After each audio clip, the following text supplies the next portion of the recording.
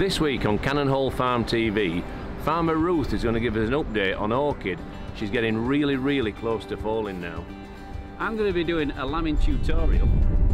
And I'm going to be looking how we keep the sheep's feet really healthy right up to lambing time. With a bit of my help.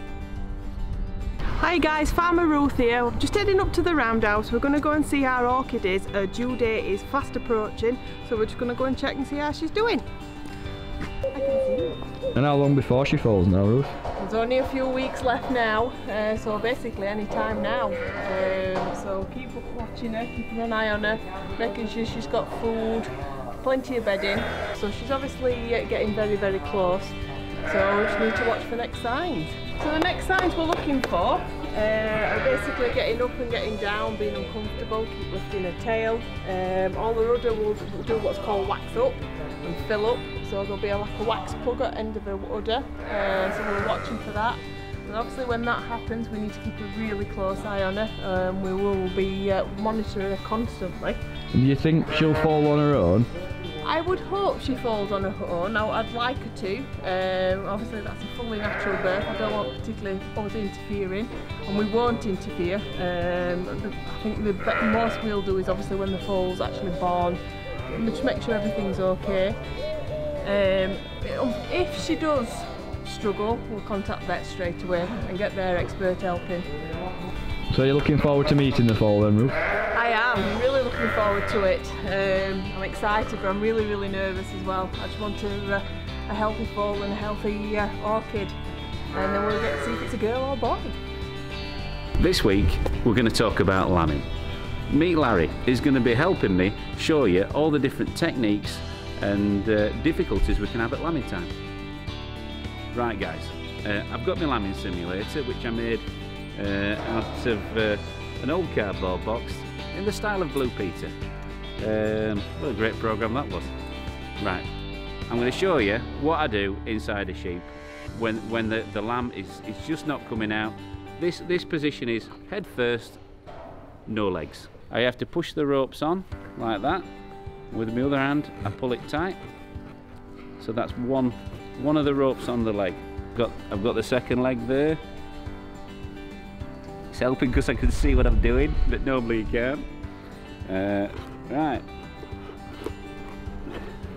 got that. So now what would happen is, these cuddly toys are a lot harder than the real thing. So I'm pulling the legs out nice and gently.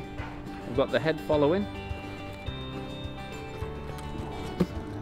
Come on, here we are. There we go. Right, we're going to simulate a breech birth. Now, breech is when the lamb comes out bottom first.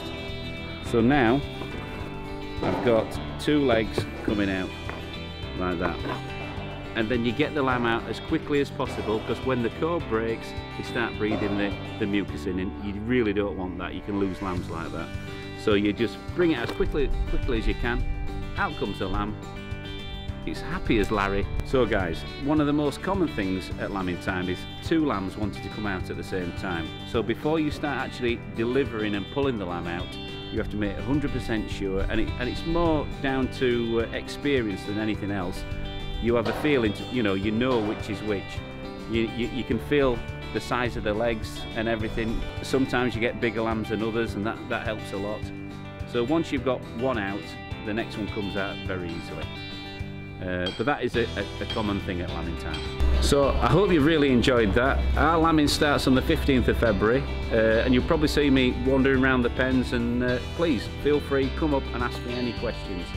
And if you've really liked that little snippet, we could perhaps do calving next week. Catch you later guys, bye bye. Right, today we're looking at foot rot. It's the absolute scourge of every sheep farmer. It's prevalent far and wide throughout every flock in the country.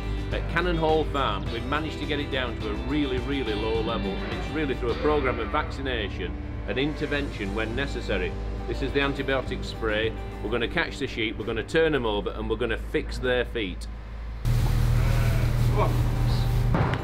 It's really important to turn them over in a very gentle fashion. They're pregnant, so you've got to treat them with absolute kid gloves, and that those kid gloves. Right, we're basically spraying between the toes, if you like, the two hooves. It gets a little bit Sweaty. yeah, it does. Uncomfortable, and this just dries them up.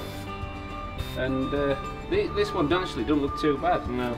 I think this might be the problem area. Yeah, a bit tender there.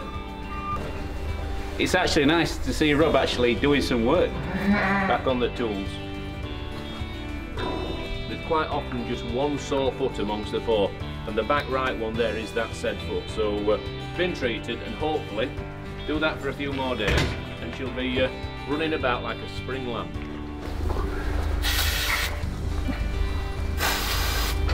Right, that's the last one, Rob. Well done. There you go. Thank you for watching Cannon Hall Farm TV. We really appreciate your support. And if you really liked it, don't forget to give us a like and a share.